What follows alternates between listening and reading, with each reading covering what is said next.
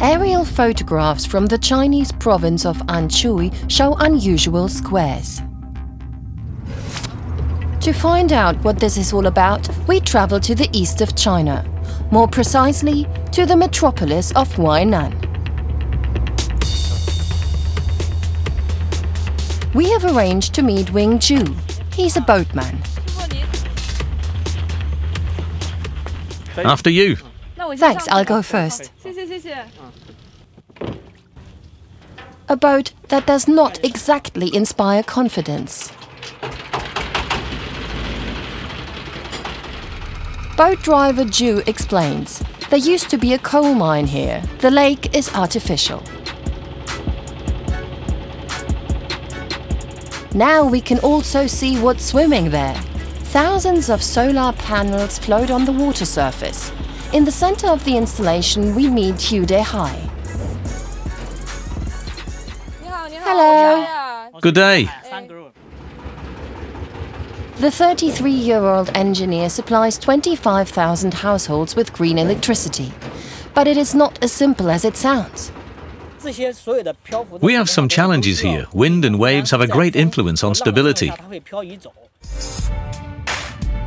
Because the solar cells are extremely delicate. A medium-sized wave can destroy the sensitive technology. From the air, the scale of the gigantic installation becomes clear.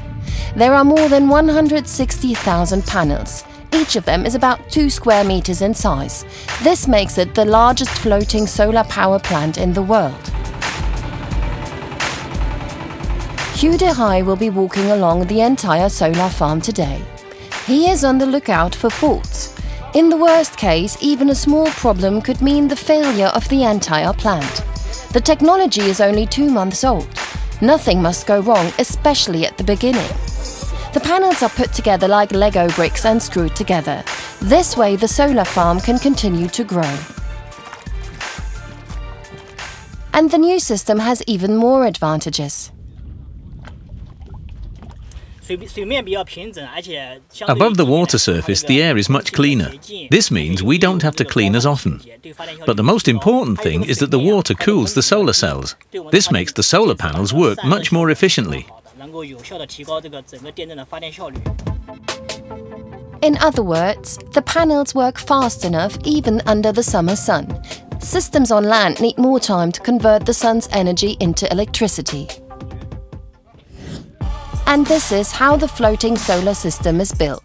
These elements are the driving force. They are filled with air and keep the park above water. Over the next few weeks, another 40,000 square meters are to be built like this, the equivalent of a large furniture store.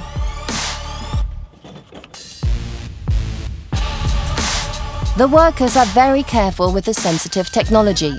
That's why they mop up here almost daily. Every grain of dust reduces the performance. If we clean here, the sun can be used much better. It's not a difficult task, it's just too hot here.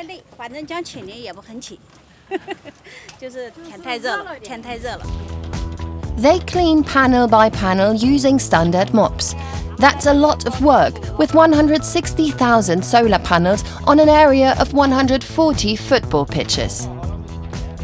On the other side, workers are wiring the latest section of the floating solar farm.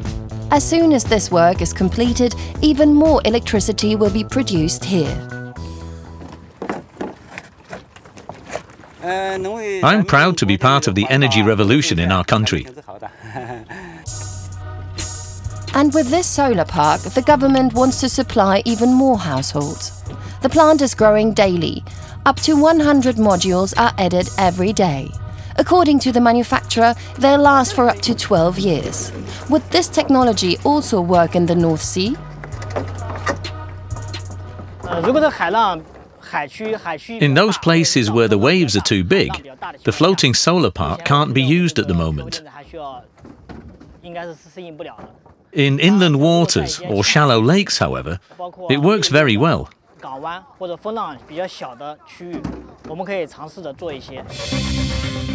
In other words, we won't see this impressive picture so quickly in the Baltic or North Sea. but maybe in one of 15,000 or so German lakes, perhaps, as the manufacturers also deliver their products to Germany. Just like in China, this impressive technology could also revolutionize our energy production.